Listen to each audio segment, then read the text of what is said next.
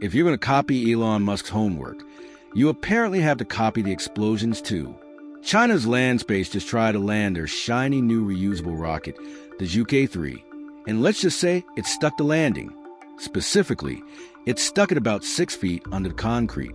It was a historic flight, a massive technological leap, and a spectacular fireball all rolled into one. Welcome to the new space race, where the rockets are reusable, but the landing pads are apparently single-use. On December 3rd, 2025, China's private aerospace firm Landspace launched Zhuque-3, their first reusable orbital rocket. The mission: get to space, drop off a payload, then guide the first stage booster back to Earth for a vertical landing. The same idea pioneered by SpaceX years ago.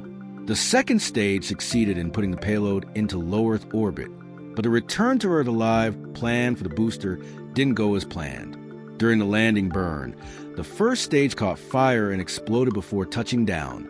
Despite the fail, the mission marks China's boldest attempt at reusable rocketry yet, and positions Landspace as a serious challenger to legacy rocket powers. Now, why should you care about another rocket crash? Because this thing is an engineering Frankenstein that actually scares the competition. Innovation number 1. It's the stainless steel Falcon. The Zhuque-3 is weird.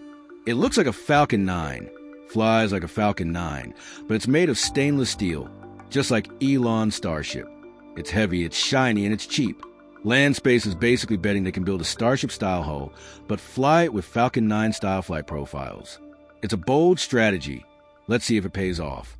Innovation number 2, the methane flex. Remember, Landspace actually beat everyone, including SpaceX, to orbit with a methane rocket back with the Zhuque-2. Methane is the holy grail of fuels. It burns clean, so no clogging your engines, and you can technically make it on Mars. While Blue Origin and SpaceX were arguing on Twitter, Landspace was quietly winning the Methalox race. The drama: Elon Musk saw this launch coming and dropped a classic backhanded compliment on X. He admitted they've copied the Starship materials and Falcon aerodynamics, saying it could eventually be better than a Falcon 9. But then he twisted the knife, predicting it'll take them 5 years to match SpaceX's reliability, by which time Starship will be lifting 100 times the payload. Basically, nice rocket, kid. Be ashamed if someone made it obsolete. Let's talk about the crash. The official statement says debris landed at the edge of the recovery area. That is a fantastic euphemism. That's like saying the Titanic had a moisture anomaly near the edge of the Atlantic. Landing a rocket is essentially trying to balance a pencil on your finger while falling off the Empire State Building in a hurricane. You have to kill hypersonic velocity, navigate through the atmosphere backwards, and hit a concrete circle the size of a helipad. The Zhuque-3 engine ignited for the landing burn, but something glitched. Maybe a sensor failed, maybe the guidance software panicked, or maybe the rocket just saw the price of real estate in Beijing and decided to end it all. It's a reminder that gravity is the strictest auditor in the universe.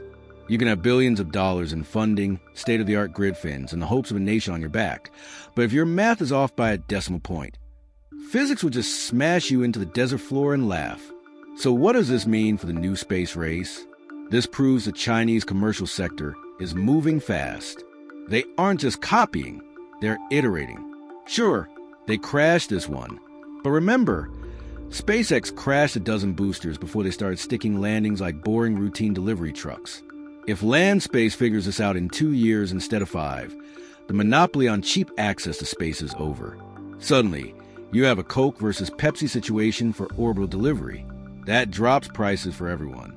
However, there's the existential question. Is this just a race to see who can clutter low Earth orbit the fastest? We're building reusable rockets to launch thousands of satellites so we can watch TikToks in 4K from the middle of the ocean. We are turning the night sky into a traffic jam of mega constellations. And now we have 2 superpowers competing to see who can do it cheaper. Space is getting crowded, folks, and apparently, the ground is getting a little dented too. In the end, a crash is just data with a bang at the end. Landspace will sweep up the pieces, read the black box, and try again, because that's what humans do. We are a species that looks at the infinite, deadly void of space and says, I bet I can park a skyscraper there. The Zhuque-3 explosion is a reminder that space is hard. Reusable space is harder. And teaching a rocket to land itself after yeeting something into orbit is the engineering equivalent of juggling chainsaws while skydiving. Land space will fix the issue. They'll fly again.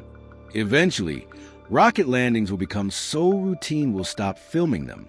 But right now, in December 2025, humanity is still in expensive fireworks phase of space reusability.